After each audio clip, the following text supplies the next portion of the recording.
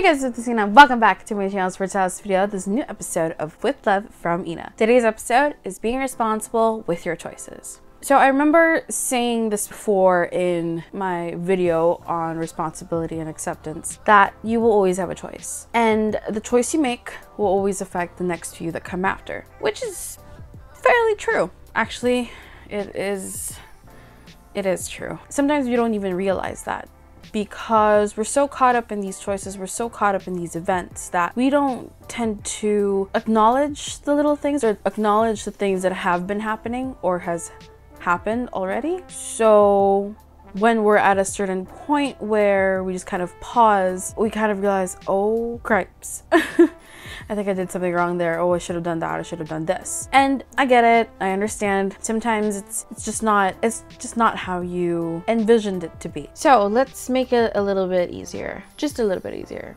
Hang out with your friends. Very simple, I think. So let's say you and your friends are really busy and you decide after the longest time to see each other. You guys finally found a weekend rather, that would be beneficial for everybody.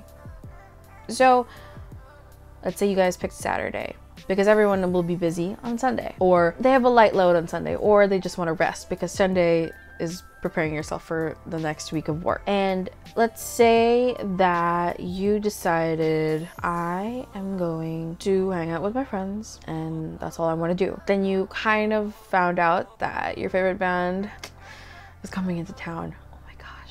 I finally have enough money to buy a VIP ticket. Oh my god, guys. Oh man, it's the same day as meeting my friends. It could be a predicament to some people. It actually could be a really, really big choice to some. Do I go to the concert, ditch my friends, and have them be disappointed with me? Ditch the concert and hang out with my friends. So you can go many different ways from here. Let's say you did go to the concert. No, so before that, you had your hangout moved to Sunday so that you could go to the concert without you thinking, oh, maybe they have something going on Monday. I mean, maybe they have something going on Sunday. It could be family day, it could be a rest day, it could be errand day for them. But then because you wanted to see the concert so bad and because they love you so much, okay, fine. You know what? I will move my schedule for you. Go ahead, go to the concert, enjoy. But then you ended up not going to the concert. And they find out about that. It's so disrespectful. And there's a fine line between being disrespectful and rude, being insensitive and selfish. There's so many different ways on how to handle the situation. Maybe your one friend is disrespected. Your one friend thinks it's very insensitive of you. Your other friend thinks that it is very rude of you to do something like that. Because one could be spending time with their family, one could be relaxing, might I add, at a spa, and the other one could be doing their errands because they really need to do those errands as soon as possible. And I'm not going to call you a selfish person. I'm not going to call you a selfish person, but that was really insensitive. Because you know that your favorite band comes to town every 3 years. So why did you have to rush to see them when you're finally seeing the people who have always been there for you and has made time for you guys to actually meet up and catch up, because you have not seen each other for so long? It sucks when that happens to you, because now you're like, oh my gosh, how am I going to make it up to my friends? Oh, I'm such a failure. You know, a lot of these things are going to start coming back to you, and you don't want that. Obviously, no one wants that. But of course, on the end of friends, let's jump over to them real quick. They shouldn't be having expectations. Let's say 2 out of 3 people do have expectations and the other one's just very neutral about it. Because sometimes when you have expectations, and let's say that your friend isn't necessarily the person who is very attentive or doesn't know how to read the room, doesn't know how to read the mood, or is just very up in the clouds, sometimes it's really up to you to tell them, because someone might not ever tell them and then they have people disappointed in them. And it just kind of starts turning into a cycle wherein you're disappointed, the person doesn't know, you're mad, the person thinks you're okay, but really you're not. So you kind of end up like just building up this whole thing within you because you've just been expecting things. So really, on their end, they shouldn't have expectations, which they should apologize for. But that's not really the problem right now. The problem is with you going to the concert, basically ditching them for a concert.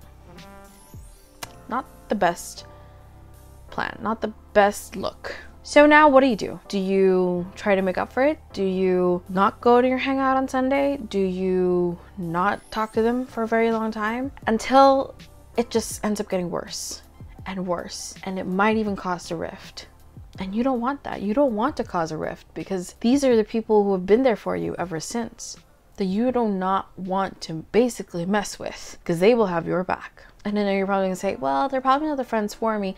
But mind you, these are the people who have seen you cry, vomit, I don't know, fall asleep on the floor because you were really drunk one night, or you were crying over a guy, you know, things like that. There's just so many things that makes everything imbalanced that you don't know how you would make up for these things. So communication is key. Maybe what you could have done was, oh, by the way, I didn't get to the concert. Do you guys think you could still hang out with me today? Maybe we could still reschedule today if you guys are free, because maybe they are free, but you don't know that because you think they're busy because, oh, I moved everything to Sunday. They could have done that. Maybe you don't know that, and you didn't even get to go to the concert.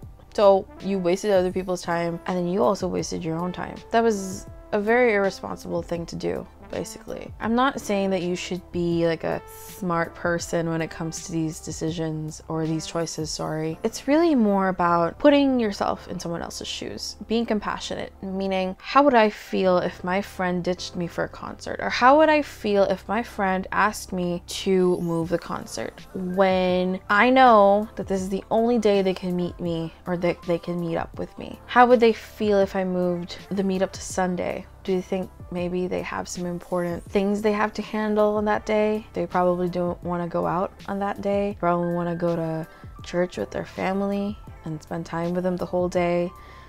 Things like that. I think that's the way you can handle it better for the next time. You know, don't correct the mistake because it's already happened. Just learn from it. That in turn makes you even more of a responsible person. That someone else will see that and be like, wow, okay, this person knows what they're doing. This person knows what they want to do, how they handle things, and how to settle things. Things like that. I could go on and on, but I will just end it right here. I hope you guys were able to get something from that. I will see you in the next video. Remember that you are worthy and loved.